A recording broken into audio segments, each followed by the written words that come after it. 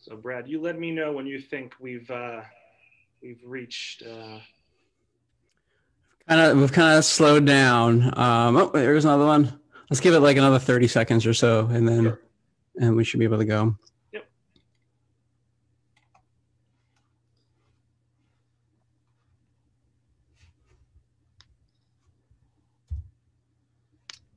So folks, as we wait to officially get started, why don't you let us know in the chat where you're joining us from? So don't feel obligated, but if you'd like to let us know where you're joining us from, feel free to type it into the chat.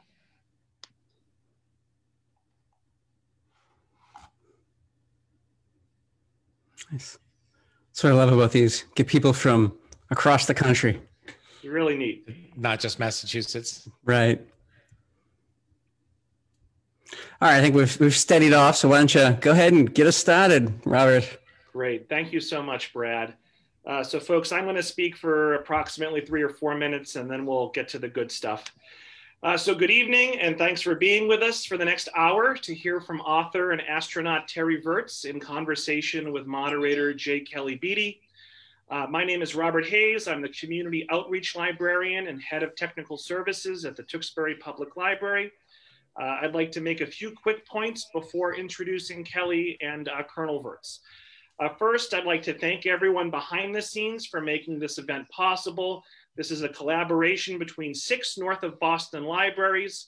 I'd like to thank Stephanie from Andover, Lizzie and Sharon from Billerica, Lynn from North Reading, Rebecca from Woburn, and Charlotte, Erin, Emily, and Brad from Wilmington. I'd also like to thank Deanna from Workman Publishers and Jane from Wellesley Books. Second, know that this event is part of a series of virtual events from best-selling authors. Our next virtual author visit is this coming Friday, September 25th at 7 o'clock. We'll be hosting Eleanor Herman, whose latest book is called Sex with Presidents: The Ins and Outs of Love and Lust in the White House.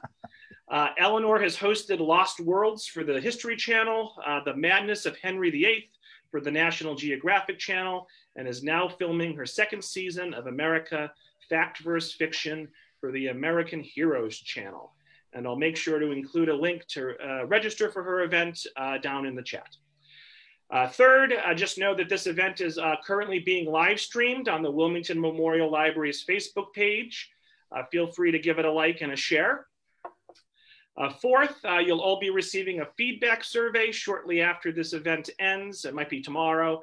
Please let us know what you thought of tonight's event and what you'd like to see for future events.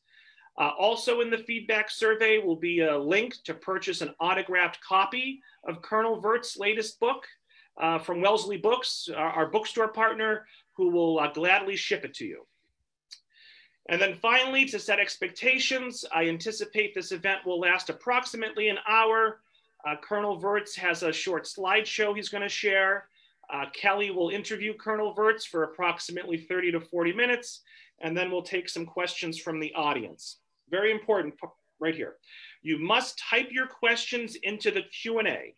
So comments go in the comments box, and the questions go into the Q&A box. And Brad and I will be monitoring both, and Kelly will be keeping an eye on the Q&A box. So at this point, I'm going to introduce Kelly, and then Kelly will introduce Colonel Virts. So J. Kelly Beatty is senior editor for Sky and Telescope magazine, specializing in planetary science and space exploration. Kelly conceived and edited the new solar system, which is considered a standard reference among planetary scientists. And his work has been honored twice by the Division for Planetary Sciences of the American Astronomical Society. So let's give a big virtual round of applause to Kelly for joining us here tonight. And Kelly, you can take it away, and you can start by introducing Colonel Virts. So thanks so much. Thank you, Robert. And you left out my greatest accolade, which is I've spoken a couple of times at the Tewksbury Public Library. So some of the people who are here perhaps remember those. I'm really thrilled to be here. I've been a space junkie my whole life, and this is going to be a lot of fun for all of us tonight. So thank you for being here. So let me introduce, before we get going here, Colonel Terry Virts, who is now no longer an astronaut. He retired in 2016, but by then he had been in the astronaut corps for 16 years. He joined in the year 2000 at the age of 33. Of course, he had a life before then. He went the pilot route. He went to the Air Force Academy and Embry-Riddle University, and spent some time as an experimental test pilot at Edwards Air Force Base out in the California desert, before becoming selected as an astronaut in the year 2000. He was a member of the class. Every astronaut class has a name. This one was named the Bugs, as I and maybe you can explain that after a while. But he left the astronaut corps in 2016, and by then he had logged 2 missions, very different missions, I might add. One, and I'm sure you'll talk about them. One was as one of the commander of pilot of the space shuttle, probably the pilot, right? Pilot, yep. And that's the number 2 seat.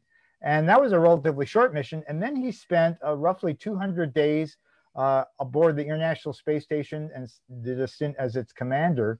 That was in 2014 and 2015. So he's got a wide variety of experiences. He's flown 40 different kinds of jets, and we'll tap into all of that in the coming hours. So Colonel Virts, thank you for coming and welcome, and congratulations on your book. Well, thanks for having me here. This is exciting. I wish I was there in person. I miss Massachusetts, especially this time of year. So I think, a lot of people have a notion of what it's like to be in space. I suspect that pretty much everyone here has followed the space program at some level. This, however, is going to be different because they'll have a one-on-one chance to find out from you what it's like. And I think that, you have, as I understand, you've prepared a sort of like a little snapshot, a few snapshots from space for us to kind of set the mood. Yeah, so I made a little presentation. Let me call it up. And as you meant, so the book that I wrote, just a real quick overview, is really a collection of essays. There's 51 short chapters, and you can read them in any order. They're supposed to be fun. There you go. It's supposed to be a fun book. It's for anybody. It's not for only space nerds. You don't have to be an expert to read it. It's something that I hope my goal in writing it was to make you laugh and say, wow. And so that's kind of the background on what the book was meant to be. And I'm going to click share screen and show a few pictures that I have that can talk through a couple of the chapters. So how is that? Can you see what I'm screen sharing right now? Yes, looks great. So, okay. So that's the kind of the background of what the book is.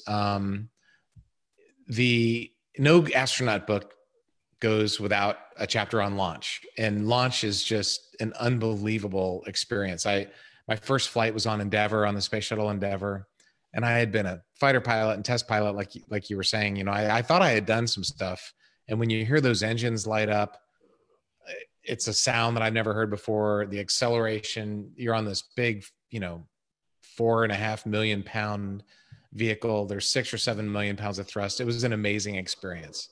And, but the chapters that I wrote are not only about that, it's about how to get in the spacesuit, because that spacesuit is not an easy thing to do. What it's like to look out the window while you're rocketing into orbit. There's a funny chapter on the red button that maybe we can talk about later. There's a guy with a red button there at the Kennedy Space Center. So launch was definitely a part of the book, as is doing spacewalks. You'd expect that. These are some of the chapters you'd expect. There's also other chapters, hopefully, you wouldn't expect. But I also talk about getting into this spacesuit, because this is not an easy thing to put on. In the space movies, they just jump in their spacesuits and they go out the hatch. And I wish somebody would invent that. That would make life a lot easier. The Iron Man suit where you push a button and it covers you up in your spacesuit. That's not how it works. This thing is about 300 or 400 pounds of mass. It's a really bulky thing. It has metal rings for your joints. So your arms kind of move like this. They don't move, you can't pitch. This would be a bad thing for pitchers. In fact, one of the main problems we have are torn scapulas. Your shoulder ligaments tend to get ripped and stuff as an astronaut. There's a real medical problem in training, because these metal things restrict your motion. And if you try and move and you can't, rip. I talk about being busy 99.9% of the time, and then turning around and seeing this view of like creation, like humans aren't meant to see this, and then you have to get back to work.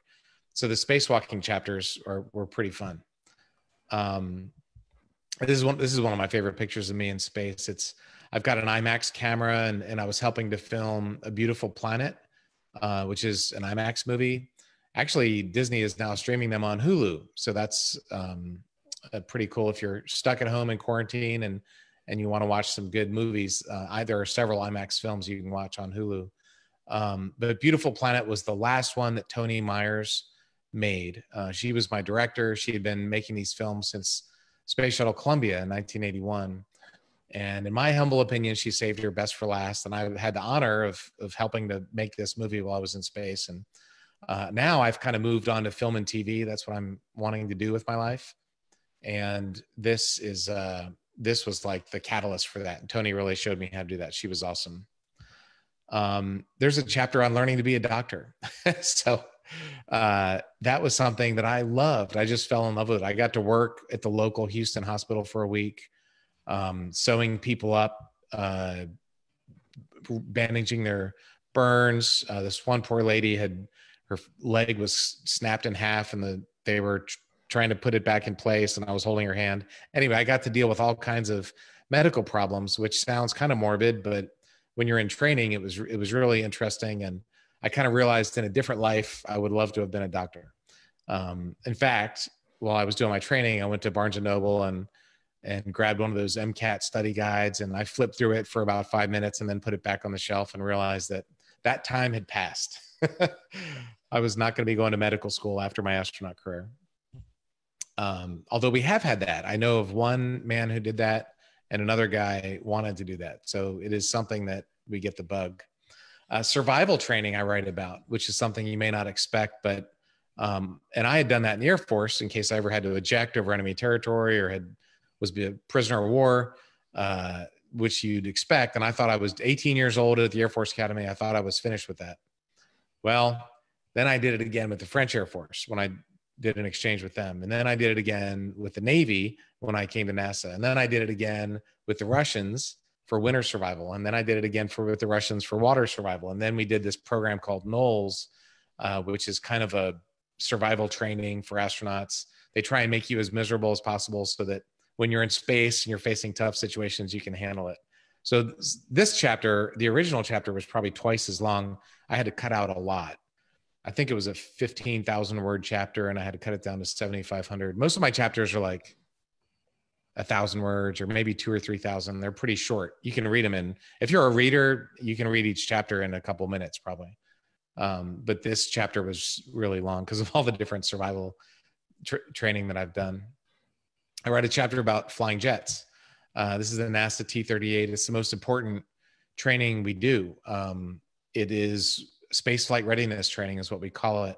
And it's the closest you can get to space flight on Earth, not because of the stick and rudder skills of how to land a T-38, but because of the mental skills of having to stay ahead of the jet. We call it situational awareness, and doing all that while like your butt is on the line. You might die. If you're flying a supersonic jet, there's not 100% chance that you're going to land. So you have to emotionally get ready to be able to operate and do things while being under that threat of danger. One of the things, and I talked about this in my first National Geographic book, was getting to know the Earth by color.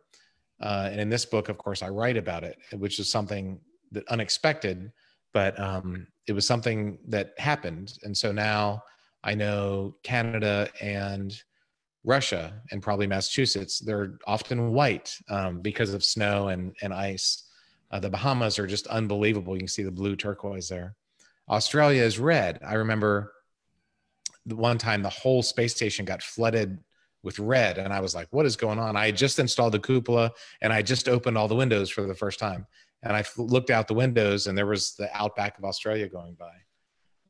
The jungle can be black, and this is the Congo, is just really, really, really dark. It's amazing how dark it is. And this is the Southern Lights, actually, the Aurora Australis. But the colors there are gorgeous. This is just a quick home movie that I made, but if you watch Beautiful Planet, there's some really spectacular aurora shots in that. I won't talk too much about this. You wanted to talk about this chapter. But yes, I had to learn how to cut women's hair. I'll leave it at that. It was a 3-person job. I did the cutting and Anton did the vacuuming. He was hovering overhead with the vacuum cleaner. Well, let's pause here if you want, okay, and expand on this, because it's the visual that tells the story, right? You found yourself in the presence of a sort of a star from Italy. Oh yeah, look, American astronauts are a dime a dozen. I would challenge you to name anybody not named Neil Armstrong or Buzz Aldrin.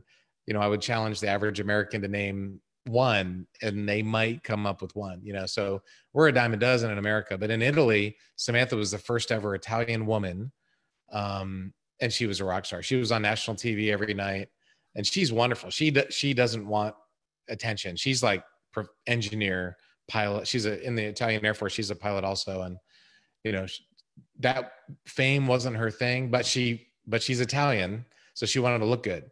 So before we launched, she wouldn't give me permission to launch until I went with her to her hairdresser here in Houston. And I spent 2.5 hours learning how to cut women's hair. And you got to read the book. It was quite an experience, something I never thought I'd have to do, and something that was freaking nerve-wracking. That was very I believe you called it the most stressful thing you ever had to do. That's because it was. Yes, it was very stressful. I mean, look, Anton's hair takes about 30 seconds to cut. My hair, look at my hair there. It takes you put the number 2 attachment on, stick the vacuum cleaner in the back, and 30 seconds later, I got my hair cut. Not with Samantha.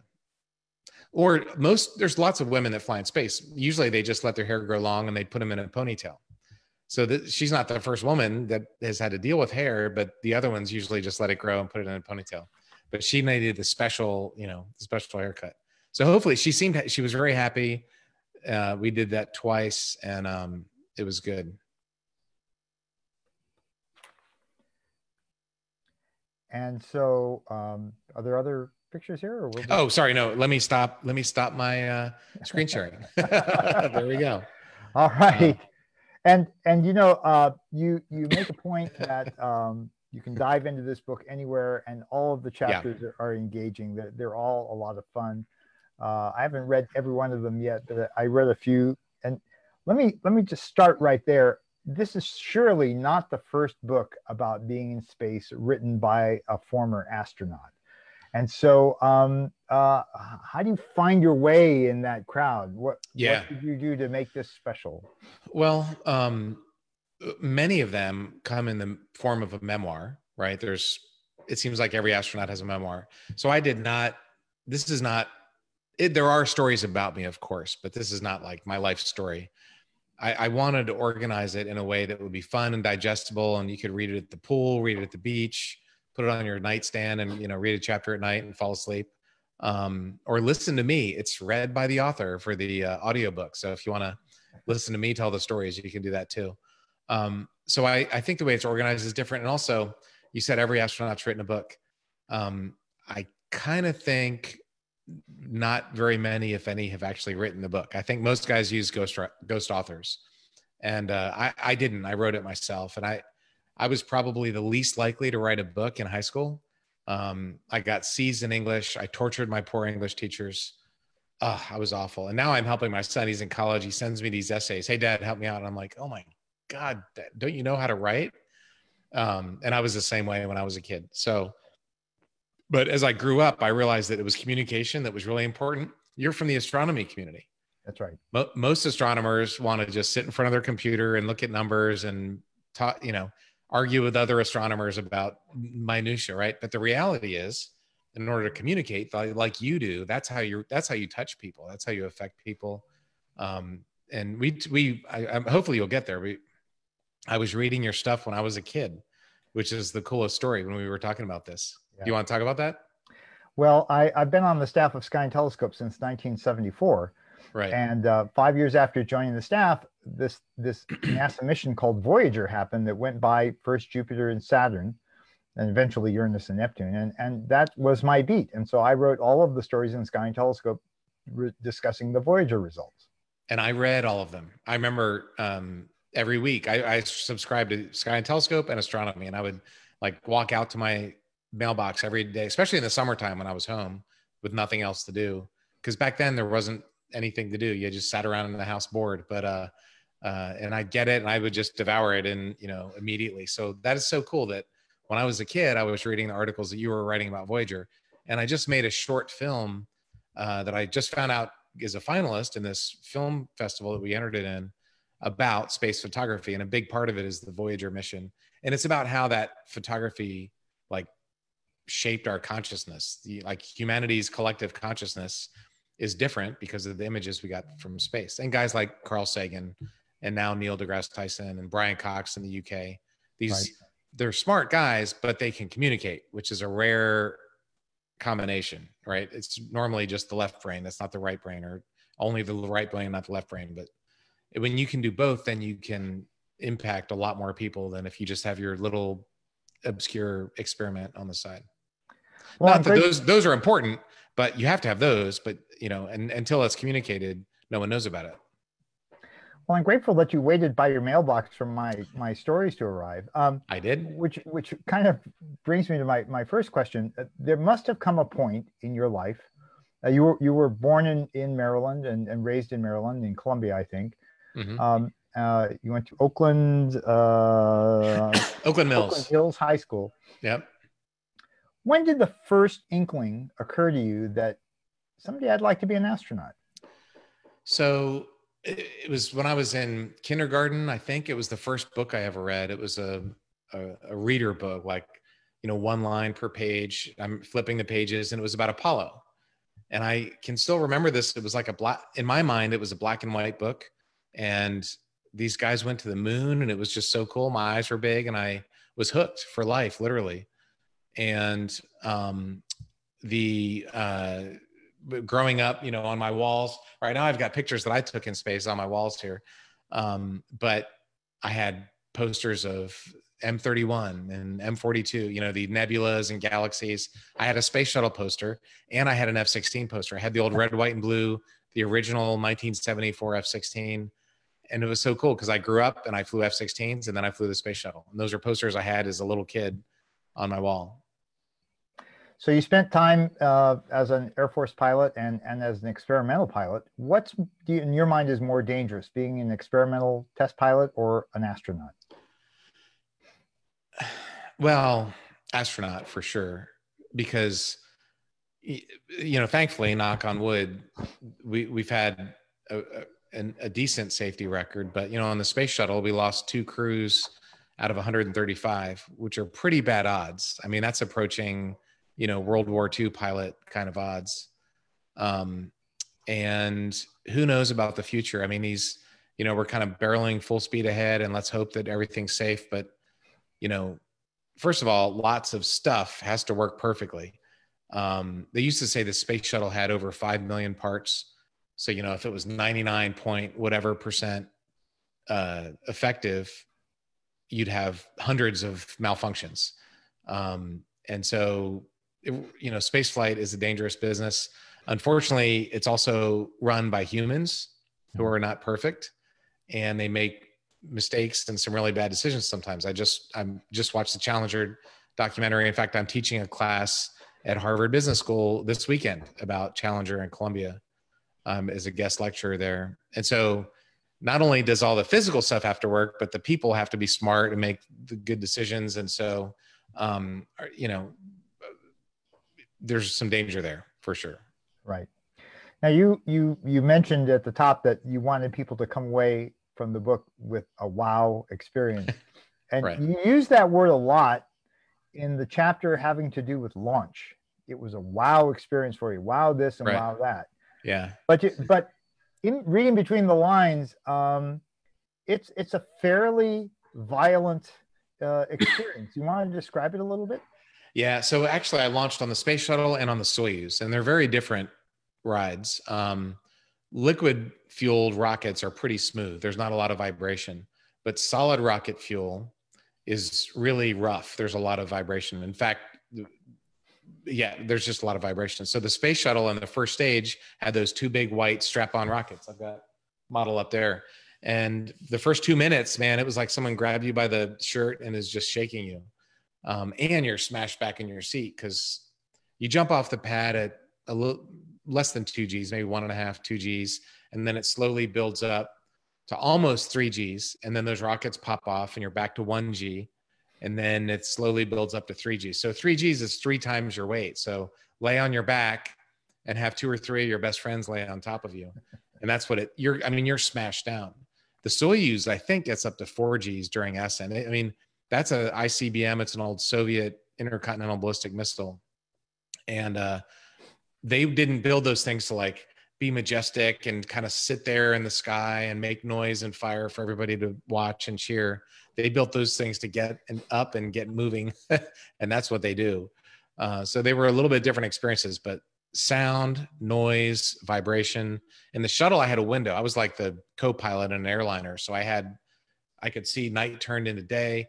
We'd go flying through these clouds. There was a couple of cloud decks. I could see it coming and it was like, I closed my eyes, boom. There's so many stories. You have to read the chapter. I could go on and on and on. Well, I'll definitely do that.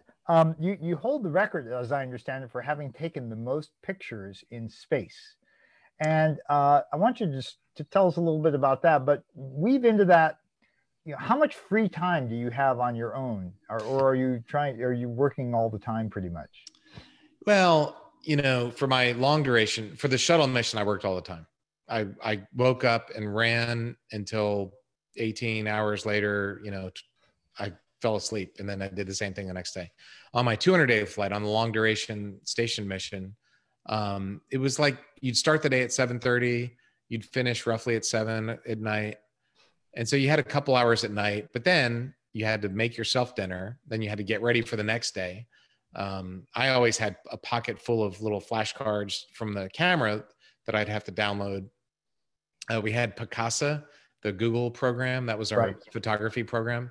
So I would get on Picasa and, hit I'm feeling lucky, the auto button, and make time lapses. The Aurora time lapse is one that I made that in space. I haven't had time since then to do a proper one. So it was a pretty busy time. And I would always try and have dinner with the Russians. I'd float down to the Russian segment, put all my food in a Ziploc, and just talk with those guys. And I told you I was making a beautiful planet. Right. And so NASA didn't give me any time to make that. I literally had 1 hour on my schedule for equipment familiarization. So they scheduled an hour for me to go around, get the cameras out, and just remind myself how they work, because it had been months since I'd seen them. And other than that, I didn't film the whole movie. My crewmates helped, but I filmed like a lot of it, to say the least. And that was all done in my spare time. So you didn't work 24/7, but I was busy 24/7. I was never bored. If you got sick, did you ever have sick days? That was actually, that was one of the questions that's been asked by our audience. I have to say, I have never been asked that question before. That's amazing. I've been doing this for a few years, and to ask me a question I've never been asked that's tough. I can't believe that. Wow. Well, Steve Lola, you have stumped the astronaut. That is impressive. Well, I'm not stumped. We didn't, but there's good and bad. We didn't get sick days, but we didn't get sick either. So that was glasses half full. Right. And speaking of sickness, it's often the case that when you get into space, you being in that microgravity, that weightless condition, your body has a hard time adjusting to it. So let's carry this through a couple of questions. One of the ways you trained for that, or used to train for that, was on a special NASA airplane, a KC-135, nicknamed the Vomit Comet, that would do these parabolas over the offshore from Houston that could give you about 20 or 25 seconds of weightlessness. I actually flew on the Vomit Comet a couple of times. Oh, cool. And I was disappointed to learn in your book that it doesn't exist anymore. It doesn't, unfortunately. I am disappointed too. It's very sad. Yeah, the chapter, I'm so proud of the name of that chapter. It's called The Vomit Comet, Your First Taste of Weightlessness. Yes. So that experience was amazing. My advice, if you can pay money to a company called Zero G, they have an old 727, I think, and you can do this for a couple $1,000. If you do it, take the medicine. That's my advice. Right. They give you this motion sickness medicine. I've done it both with and without. There's a funny story in there.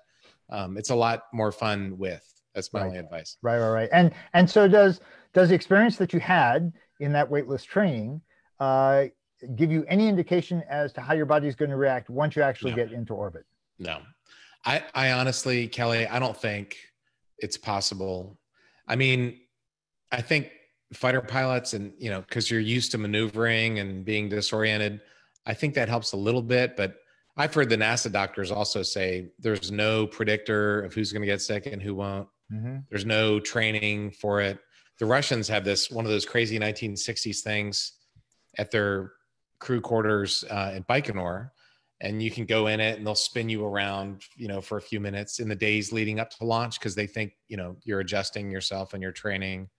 Our doctors said that doesn't do anything. But, you know, it's a placebo. Maybe it makes you feel better. I did it a couple times and I'm like, man, this sucks. And I had been in space and I'm like, this isn't space. So I don't think you can train for it. I think you get into space, you're weightless. First few seconds and minutes, you're fine. And then after that, your brain is just going, what in the heck just happened? Because we got 3 different systems. We have a visual. Your balance system has 3 inputs. So I can look and I know that the top of my house is that way and the floor is over there. So that is telling my brain which way is up and down. You have a somatosensory where you can feel up and down. So my butt, I can tell that I'm sitting on a chair. So it knows that down is that way. And in space, you have the visual, but you don't have that force. And then you have the inner ear system, the neurovestibular system. And that is basically the same thing as a rate gyro assembly that fly-by-wire F-16 has, the space shuttle has. It can tell if you're pitching up, if you're yawing, or if you're rolling. Our body has the same exact thing. And that doesn't work in space. So 2 of your 3 inputs don't work in space. And your brain is just going, all right, these signals are coming in, what's happening? It took me about 2 days, and then it was a light switch. It was literally like, I'm fine. You know, my brain figured it out. And then 4 or 5 years later, I went back to space and I was fine. Like from day one, the neurons had been rewired and the brain knew what was happening. It didn't freak out the second time. But being in orbit is not healthy for the human body. And you have to do a lot to keep yourself from breaking down. You want to describe some of the activities that you have to do?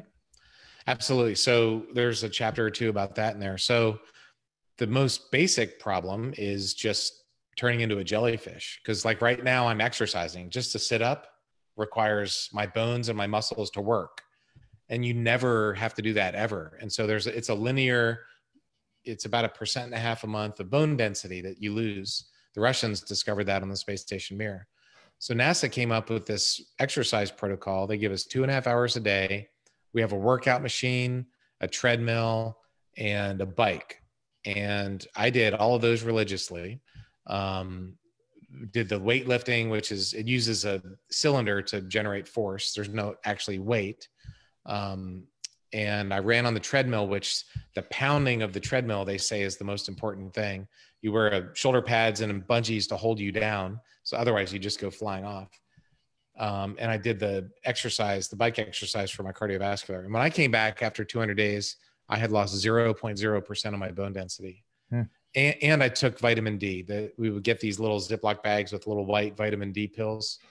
So between exercising and taking vitamin D, my bones were fine. Right. And I was pretty strong. You know, I was like 90% what I was before I left. I did 20 pull-ups the week I got back. My muscles were strong too. So if you do what they say, and if you do your rehab when you get back, you won't be perfect. You'll have some degradation, but you'll be in pretty good shape. So you mentioned, you write in the book that you're tested extensively before your flight and afterward, the vestibular balance and so forth.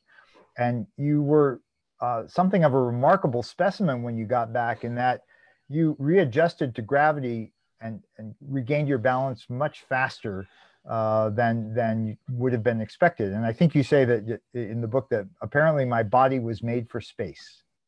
Yeah, I was very fortunate. My body, like you said, so I lost 0% of my bone density, which kind of shocked everybody, the doctors and me. And then they did this balance test where they put you in this kind of funhouse box. You can't see anything. And then they pull the rug out from under you and they jerk you around and they measure how long it takes your body to readjust. And my score after 200 days in space, a week after landing, was better than it had been before launch, which that blew me away. But it's a number. It was what it was. So I was very lucky in that sense. The one thing that you can't control at all is radiation. And the radiation that happens in space is actually doesn't exist on Earth, right? Because we have air, and these super high energy particles, if they hit an air molecule, would degrade into lesser energy particles. So that's the one thing. And of course, radiation can lead to cancer. The good news is astronauts aren't, dropping like flies. Right. But you do have a lifetime radiation exposure limit, right? We do. Yeah. They say we're only allowed to be 3% more likely to die. So they basically irradiate us until we get to the 3% more likely to die. And then they don't let you fly in space anymore. But that number it's based on a dosimeter. So you have a little mini, smaller than a cell phone size thing. I kept it in my pocket with me the whole time. It's like a piece of plastic, and they can measure how much damage it has from the radiation. But I think quantifying radiation as a number is like 8.9. That's a little bit disingenuous because there's low energy radiation and there's really high energy radiation, and there's stuff that just doesn't exist on Earth unless there's a nuclear bomb going off. And so it's not just a quantity thing, it's also a quality thing. What types of radiation are you getting? And NASA doesn't measure you before and after. It shocked me to my core how little research is done on the human side of radiation. They just don't know. They don't test it. So there's still definitely an unknown when it comes to that. Now your long duration mission on the station was, as I look in the dates here, 2014-15. That was near the sun's maximum of its activity cycle, which solar storms and flares are happening all the time. What happens in the case of an energetic solar event that those particles, they're relativistic particles, they can go through the space station walls? What do you do? Oh, yeah. How do you shelter in place? We monitor space weather, and if there's a really bad storm. In fact, one time I was Capcom and we had a spacewalk coming up, and we almost canceled the spacewalk because of the solar activity. So that's an important thing. In the crew quarters where you sleep, there are these little foam bricks that are supposed to protect us from radiation. So you could, if they called a shelter in place, you could potentially go in there because it's supposed to be a little bit better. Water is actually the best protection, and we have something called a water wall. In fact, my IMAX cameras, I would keep them in there to protect the chips, because the camera chips are very sensitive to radiation. Whenever you look at video from the space station, there's all these cameras on the inside of the station. So if you just look at archival footage or night pictures especially, you'll see a lot of dead pixels, these little white dots. And if they're not moving, if all the stars are going by and there's a bunch of dots not moving, that camera's been up there for probably a year or more, and the radiation has really damaged the chip. Wow. I actually had this experience, and you might have noticed in one of the chapters I talk about it, of seeing white flashes. Mm-hmm. And I talk about the first time I saw it was on my 5th night in space. I was going to bed, I closed my eyes, and that's it. That's what the Apollo guys were talking about. Like, I saw it. And as you know, the Earth has a magnetic field. And when this solar flare happens, or a coronal mass ejection, there's all these electrons that get shot out into the solar system, and if the sun's magnetic field bends it and it throws a perfect strike curveball that hits Earth, our magnetic field captures it and just stores it there. And there's a place, and as they flow down to the north and south magnetic poles, that's the aurora borealis and australis. But there's a place over the South Atlantic called the South Atlantic Anomaly. And I actually just did a show for the BBC. They're making a documentary about this called Anomaly, that the Earth's magnetic field dips, and our space station orbit goes right through this dip. And so we fly through all this extra radiation sometimes. Right. And whenever I would see these flashes, I started to look I would look on my laptop, open up the laptop, and there's a world map, and I'd look at the map, and it turned out that we were always over the South Atlantic anomaly when I was seeing these flashes. Yeah, So it's the thing a place to avoid for sure. when you're in space. Yeah. Now, speaking of eyesight and the flashes, one of the things that's emerged in the last few years is that when you're in space, the weightless conditions distorts your eyeballs in ways that are not entirely recoverable. Can you talk to that a little bit? Yeah. So one of the things that happens when you see astronauts in space, our faces are puffy. It's like laying on your back with your head down like 2 degrees or 5 degrees. So your blood kind of flows to your head. And one of the implications of that is that the intraocular pressure, just the pressure in your eyeball goes up. And, doctors are trying to figure out, is that bad long-term? Because you have this optic nerve back there that is why you can see. So is it bad to just squeeze the optic nerve for 6 months or a year or whatever? And the answer is we're not sure. There's a lot of factors that go into this. A few astronauts have reported eyesight problems. So when I was there, we studied everything from the carbon dioxide level, which might impact your eyesight, to I was scanning my eyeball with this infrared camera, with this big laser scanner device called OCT, with visual images. I was doing ultrasound on my brain and on my heart, and on my eyeball to look at the blood flow. So there's a lot of medical studies going on. The good news is, the vast majority of guys go in space, your eyesight gets farther distance. So your distant vision gets better, and your near vision, you can't do this. Right. You got to do that. But guess what? We're not 20 years old either. So a lot of us are doing that anyway, right? Yeah. How many fingers am I holding up? Exactly. All right. So let's get to some of the fun stuff. You did some spacewalks, and that has to be, in the minds of many, the ultimate thrill experience. Can you walk us, so to speak, through a spacewalk, and what's it like to be just immersed in space? So the thing to know about spacewalks is 99% of it is work. And it's physically demanding work. That suit is so big and bulky and it's pressurized. So just to move is a lot of work. And you're moving with your hands. So you're squeezing your gloves and you're in the suit for probably 9 hours. So it is a workout. That's the first thing to know. The second thing to know is it's dangerous outside. Like if you get a leak, you might die. If you have water in your suit, you might, which I did. And I talk about that in one of the chapters. If a micrometeorite or a piece of debris hits you, you might die. So you want to minimize the amount of time you're outside. So I've never felt more on the clock than I did during those, 6.5 hour long spacewalks. I did 3 of them because you just don't want to waste time. I took most pictures ever of anybody, and I had a camera wedged in my chest pack. And on each of my spacewalks, I did this like 10 or 20 times. I barely had time to take any pictures just because I felt so on the clock. I would rather have gone out and taken hours of pictures. I did take a lot of GoPro video. So that's the other thing to know. And then, like I said, 99% of it's work. Every once in a while I would stop and look at it. It felt like I was like, this is what God sees when he makes the universe, and humans should not be seeing this. And then I had to get back to work because I got to plug in this cable. So those are just a few of the things. The spacewalk chapter, my first book was really long. We had to cut it down. In this book, there's several of them. There's just so much material there. We definitely had to cut that down to fit in the book. And I don't want to get into it here, but the suits can be very challenging because they don't custom fit the suits for you, and you don't necessarily get something that's easy to put on and take off. Well, you're guaranteed to get something that's not easy to take off on and put on. Yeah, for sure. There's a whole chapter about that.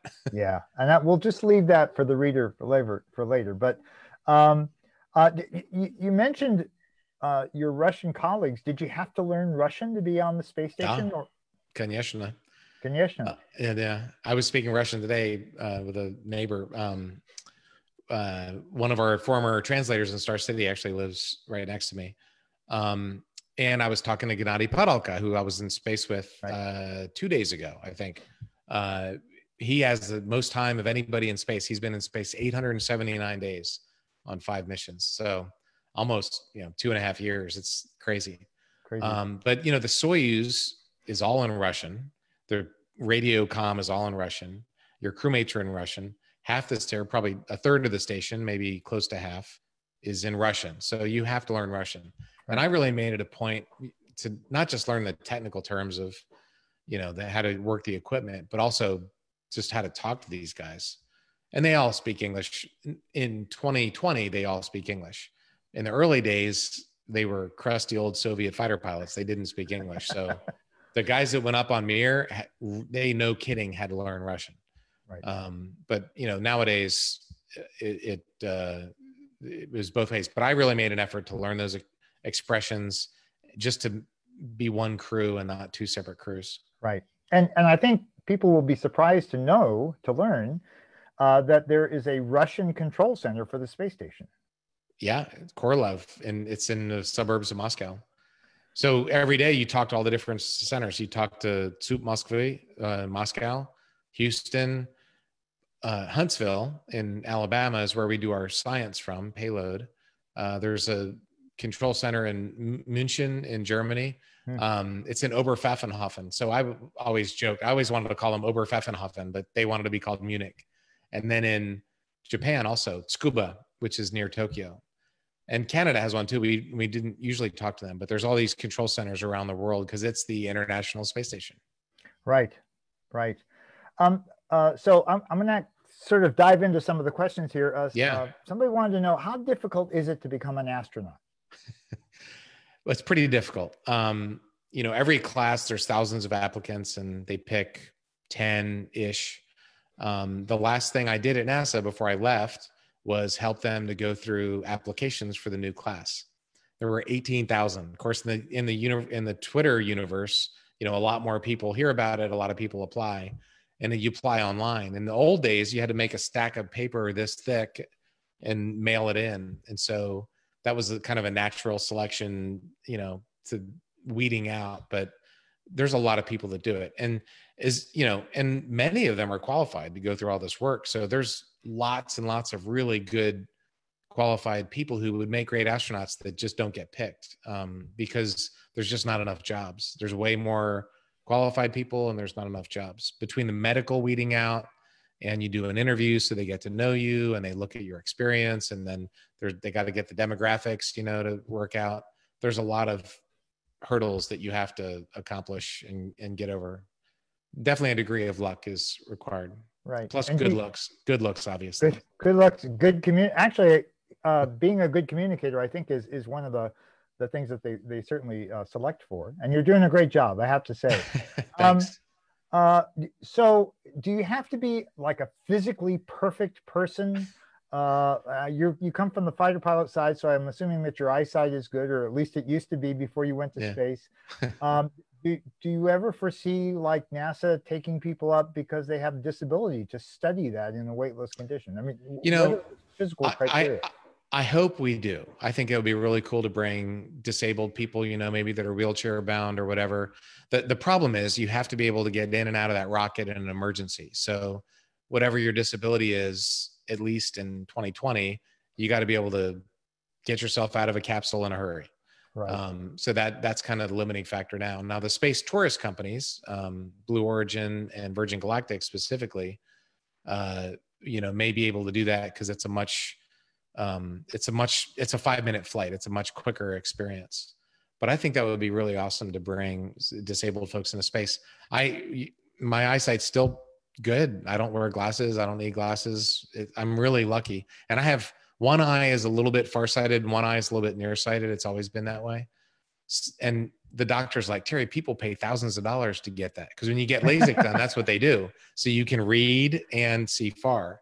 And I just naturally have that. So I'm really blessed. When you come down for your interview, the interview is really a week of medical testing. Right. And it's a hour-long interview and then a week of medical testing. And we've had guys realize that they're missing a kidney, or they do a colonoscopy and Dr. B. Hine was his name, Bernard Hine, and Nurse Mona.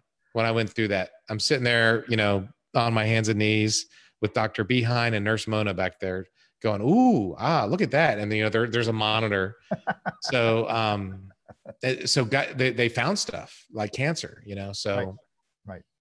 you wouldn't normally get checked out as well as NASA checks you out. But there's been people that are, they're probably alive today because they went down for their physical and they found this really rare disease.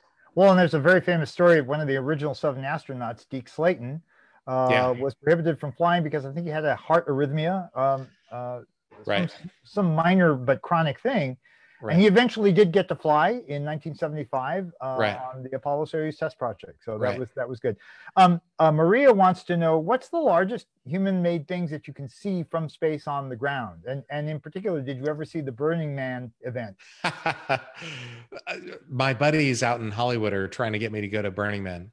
And I didn't look for it. I wish I would have known about it. I didn't, I wasn't like a thing I was looking for. So that question is really in 2 parts. It's what human-made things can you see during the day and at night? And because the reality is during the day, if you were an alien flying by, you would probably not even notice that there are people on Earth unless you knew what you were looking for. But at nighttime, it's city lights are everywhere. So city lights clearly at night you can see. They're dot. I mean, they're either big cities or they're little dots for small towns. But during the daytime, you can see contrails from airliners flying. You can see little dots on the ocean. If there's like a big cruise ship going, you can see a wave pattern on the ocean, which is really blew my mind. If the sun's reflecting the atherogenia, the reflection was right. And you can see cities if you know what you're looking for, like London and Montevideo, and you'll see a big white concrete. So you can see that. Unfortunately, you can see pollution. That's a man-made thing over China. I think you can also see it over India. Was just kind of hazy looking, and I wasn't sure if that was because it's a jungle or if it's probably pollution. But in China, it's pollution. It's just a giant brown cauldron where they have pollution. So those are kind of the things you can see. You can't see the Great Wall of China. What's that? There are a lot of coal-fired power plants in China. It has brought hundreds of millions of people out of extreme poverty, which is good. And it's made a mess, which is bad. So we got to figure out how to make electricity without making that mess. Right. An anonymous attendee, maybe for obvious reasons, wants these are the best. Talk a little bit about eating and other bodily functions. Well, I'll add to that. How often did you get to take a shower or wash down? Never take a shower. So it's every 13-year-old boy's dream, no showers. But I would wash down every day whenever you exercise, because just normal life on the station, you don't need a shower. You're not dirty at all. Right. It's like being in quarantine. I'm sitting here in air conditioning at my chair. I don't do anything, so I'm fine. But when you exercise, you're dripping sweat, so you need to clean up.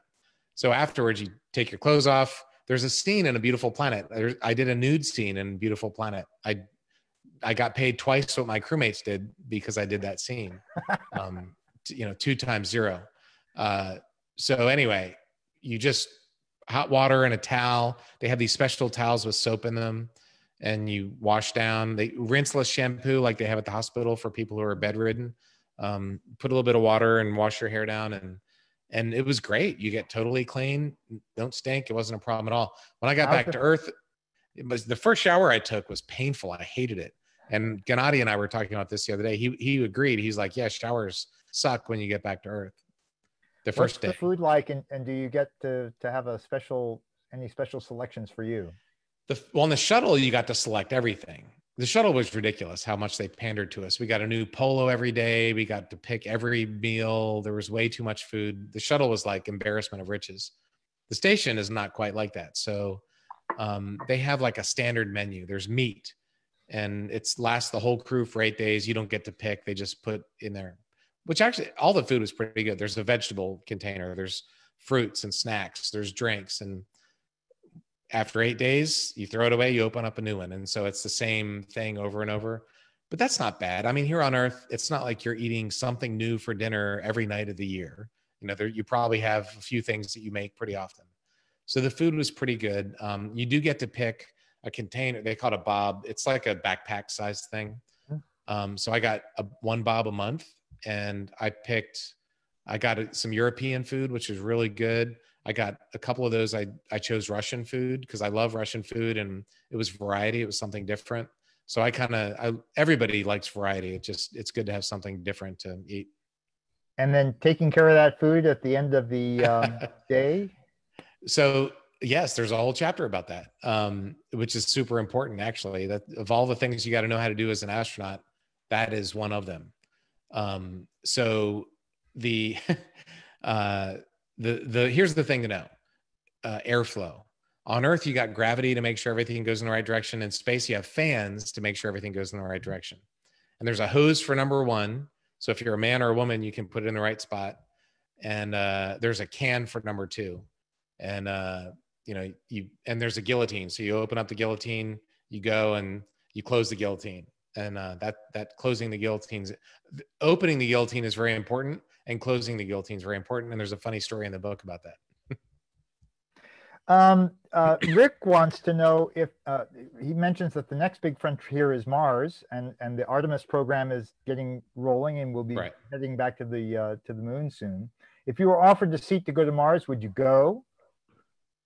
So President Kennedy gave his famous speech, we choose to go to the moon, and this nation commits itself to sending a man to the moon and returning him safely to the earth. So that returning him safely to the earth was my favorite part of Kennedy's speech. So I would definitely go to Mars as long as it was a viable project and it had, there was a reasonable chance of success. I think that would be, that would be amazing, right? That would be amazing to go to Mars. But there's a lot of things that need to happen. So The Martian, love that book. The book's amazing. The movie is great. Andy Weir he did one of the blurbs on View from Above for me. So all the science was interesting. Yeah. He's planting potatoes, using the carbon dioxide, but this big Mars ship magically appears and takes the crew to Mars, and that big Mars ship, that's like a minor detail, right? So a lot of political things need to happen, which lead to fiscal things happening before we can make that big Mars ship. And so that's kind of one of the big limiting factors. Right. Space radiation is another limiting factor. Which is why I think in order for Mars to be viable, we need to get there and back in a year and not in 3 years. If you use a normal rocket that we have today, it's a 3-year trip. If you develop electric propulsion, which is a way to go faster, you can get there and back, spend a month on the surface and come back in 1 year. And that's, 2 years less of radiation exposure. So I think that's what we need to do. Right. Diane wants to know if you're familiar with an art exhibit by former astronaut Jerry Carr and his wife, artist Pat Musick, called Our Fragile Home. You've spent a lot of time looking down at the Earth. Are you familiar with that? And what was your reaction? No, I did not know that. Thank you. This is 2 times that somebody has said something that I didn't know. And this is like a unicorn event. Wow. I did not know that. I know Alan Bean was a really well-known artist. I've got his book of paintings, Apollo Astronaut. And my classmate, Nicole Stodd, who's a good friend of mine, is also an artist. She does a lot of art. She's like the artistic astronaut. Right. Yeah. I'm sorry. Go ahead. No, and she's a great painter. So I didn't know about Jerry. I'll have to check it out. Yeah. Do you stay in touch? You're out of the astronaut corps now. Yeah. Do you stay in touch with all of your former classmates? And definitely not with all of them, but there's a few that we stay together. One of my classmates, Samantha, I'm sure, because she Samantha, still we has talk her hair. Samantha and Anton, we stay in touch. Gennady, I stay in touch with. In fact, I made a film called One More Orbit. It comes out in a few weeks. It's a documentary about setting a world record flying around Earth, and Gennady joined us for that. So Gennady and I definitely stay in touch. Another astronaut buddy of mine I was texting yesterday lives down the street, but for 90% of them, no, we kind of, everybody's busy in life and you go your own way. But there's a handful that I do. And that begs the question. You mentioned One More Orbit, which I spent some time. It's really a fascinating event, planning to go around the world and going over both poles, and do it in the least amount of time. The clock was ticking, and The pit stops, as always, were time critical. What are you going to do next? In fact, Brian wants to know, would you volunteer to work with Tom Cruise on his upcoming space movie and travel with him to the International Space Station? Yeah, I've always said, people always say, are you going to go back? And I've always said, well, I'd go back to help make a movie. And I think, I was the director for One More Orbit. I had a really significant role in A Beautiful Planet. So yeah, that's something that's my passion. Actually, TV and film is kind of what I'm hoping to do next. I've got a few projects going. I made this short film that we talked about. So yeah, that's kind of that's what I want to do in the future. I've got a kids book that I'm working on right now. I really want to inspire kids, but I started my own production company. It's called 39A Productions. And my motto for the company is intelligent inspiration, because here's something really important, Kelly. And it's like putting our republic at risk I don't know if it's a lack of education, a lack of trust in science, a lack of belief in facts, a willingness to believe conspiracy theories. It's a real problem. And it's tearing the country apart and the world apart. We really need to figure out a way to get people to use wisdom and discernment and judgment and just, trust what they learned from their science teachers in school.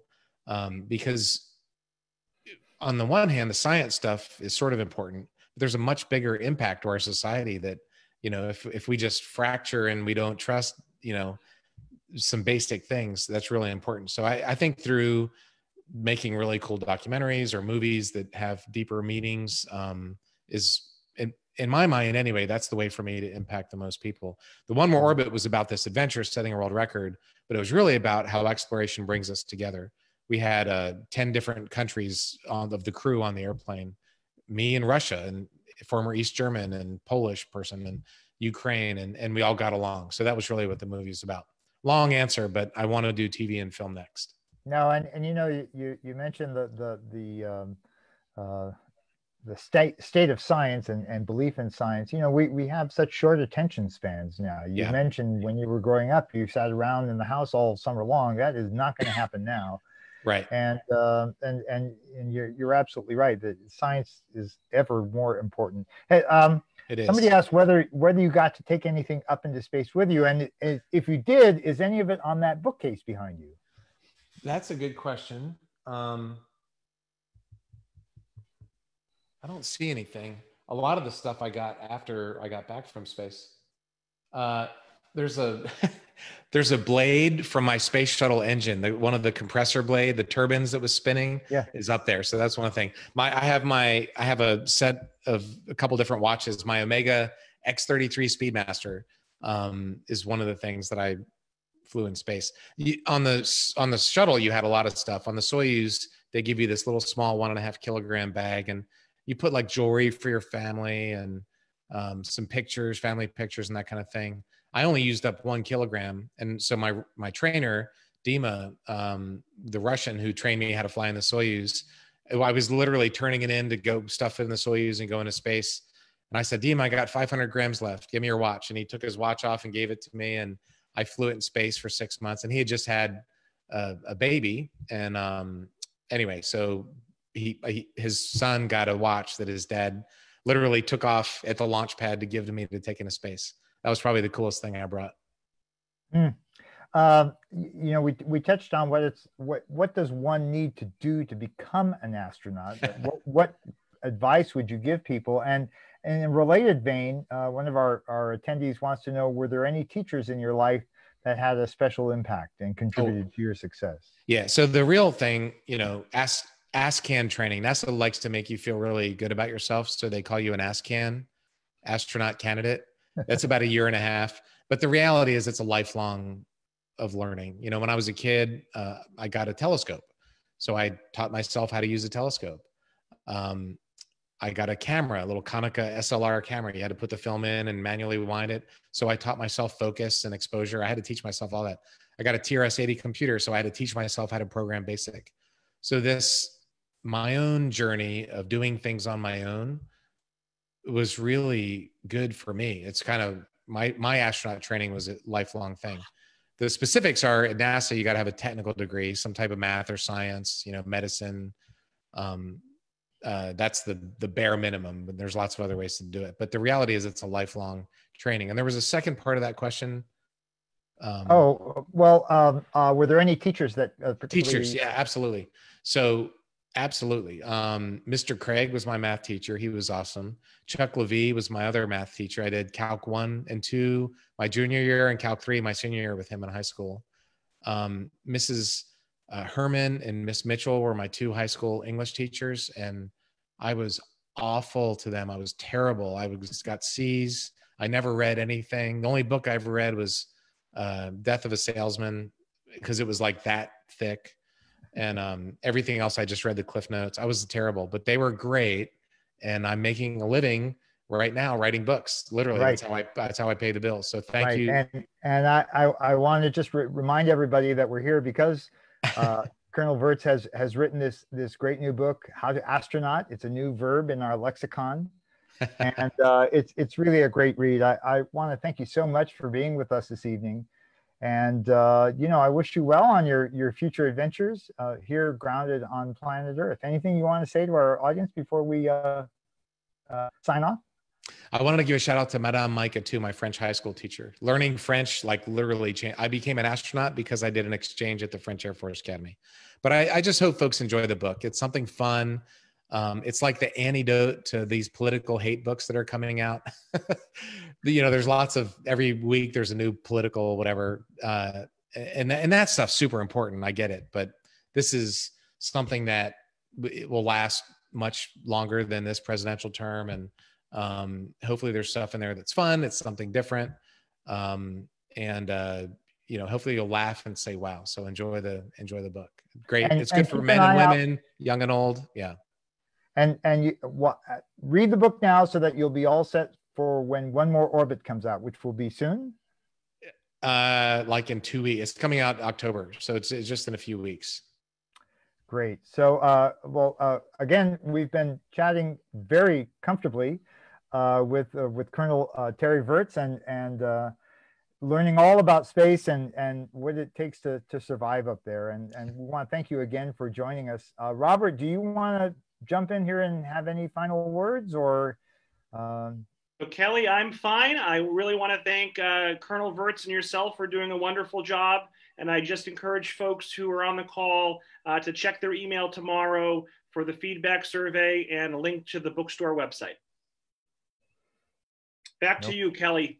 All right. And so we want to thank all of you. I saw counts here on our Zoom session as high as like close to 90. And probably a cast of thousands on Facebook. And I apologize that we didn't get to all the questions. There were many, many questions. We could go on, but we won't. I'm sorry.